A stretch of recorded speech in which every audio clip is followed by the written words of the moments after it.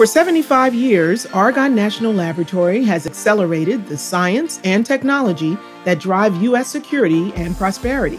To celebrate, we're capturing the stories of the people who've made it happen. This is Argonne Voices.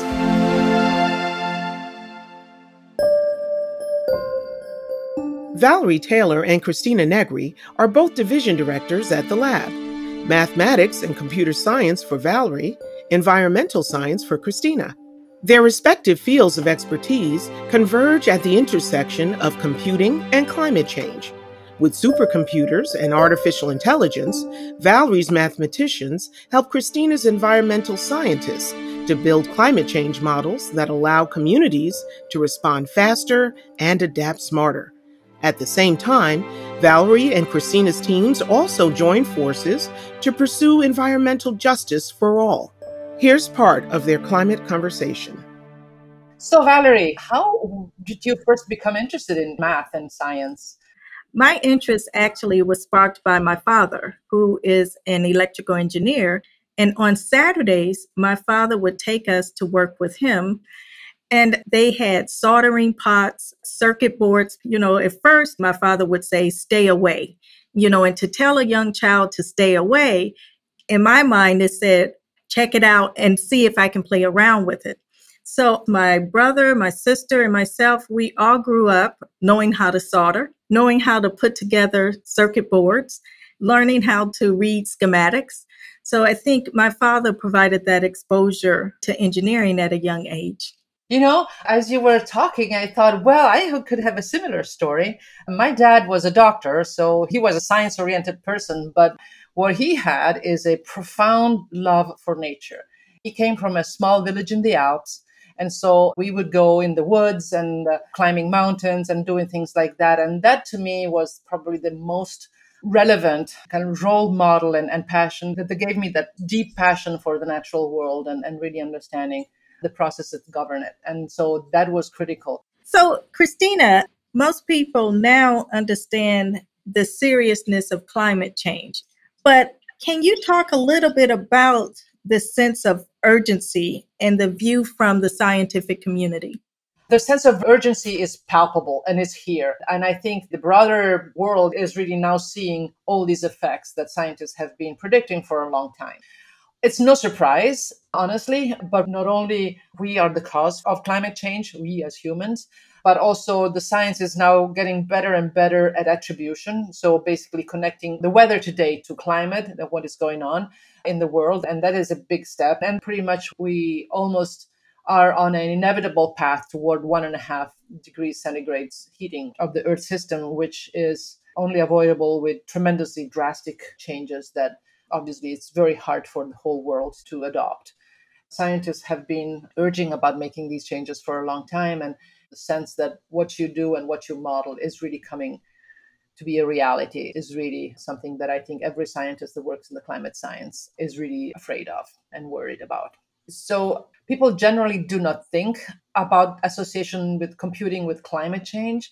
And so maybe you can tell a little bit of the story about why, advances in computing are so important, including artificial intelligence, and really revolutionizing the way we think about climate models and provide more precise predictions. I think you hit it on the head in terms of being able to provide those predictions such that we can do the analysis of the impact of different decisions that are made about climate.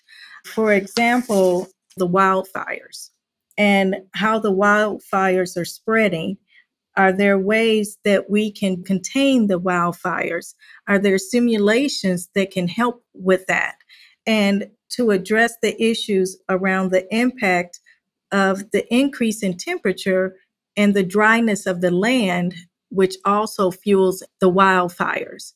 When we start to look at the supercomputers and especially exascale computers, we're looking at the ability to do the simulations, to do these predictions much faster. AI gives us the ability to now replace possibly some of the complex computations with what we call surrogate models or models that are now driven by data that take 1 to 2 orders less time to execute than the complex computations. And so now we're looking at the ability to explore different scenarios in a more efficient way and to do better planning around climate change. And I think it also points to multidisciplinary teams working together, because you need the scientists in the climate area working together with computer scientists, with applied mathematicians to actually look at solving these problems. And Cristina, there's been an increasing attention on creating an energy and environmental system that is more equitable so that all communities have the tools to cope with the changing climate. Can you talk about the importance of environmental justice? So environmental justice is a big theme these days, and it has been for a while, actually. But obviously, now it's been exacerbated by climate change and the extreme events that we are seeing across the world. But what is environmental justice to begin with? Like here in Chicago, so not so far away from the lab, the difference in economic status of the neighborhoods are all a direct consequence of the redlining that happened back in the 30s, right? Where somebody went around trying to understand which loans to give to whom. And they actually had identified each neighborhood based on risk of people being able to pay it off, basically, right?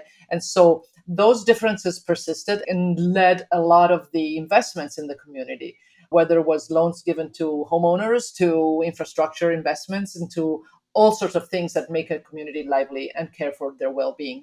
So now that we are in this different paradigm of climate change, we find that the people who are the least resilient to the impacts of climate change are those that live in this formerly redlined community, and they still have the least tools to survive and thrive under these new events. And so in Chicago, for example, the areas that are more subjected to flooding, for example, are in the South Side, where a mostly African-American community lives. And so the key there is how to make sure that you have enough of an understanding of these situations so that when the city plans for investments in these communities, we do it in an equitable way, and so that no one is left behind. This is enabled by very high resolution models that will tell you what the climate will be, and being able to compare north side communities and neighborhoods with the south side or the west side and so on, so that the proper investments could be made with the help of people like you guys in the computational sciences. Because as we go smaller in size and higher in resolution, it's only about advances in computing that will allow us to drill down at the street level, for example, or the building level, for that matter, to understand where the energy investments will have to have their best chances of being on target and really equitable for everyone. So I really hope we can work more together on this issue.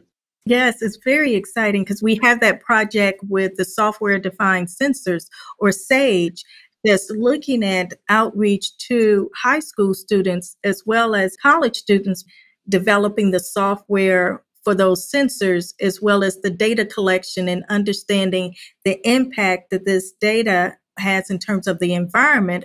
So it's a great opportunity to make those connections. I agree, not to mention our postdocs who are working on these super high resolution processes that are actually going to understand and put into model the whole convection process. And so basically how big storms happen, and also putting together and learning new drought indices. Obviously, droughts are a precursor to fire, among other things, killing our crops and all that.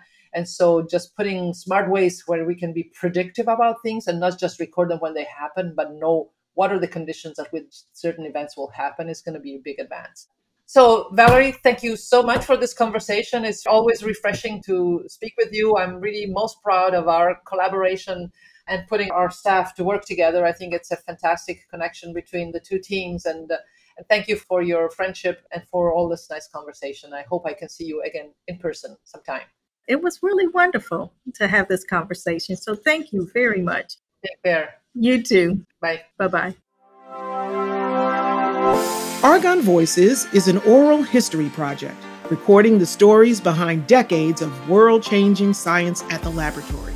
To learn more about Argonne's 75th anniversary, visit anl.gov.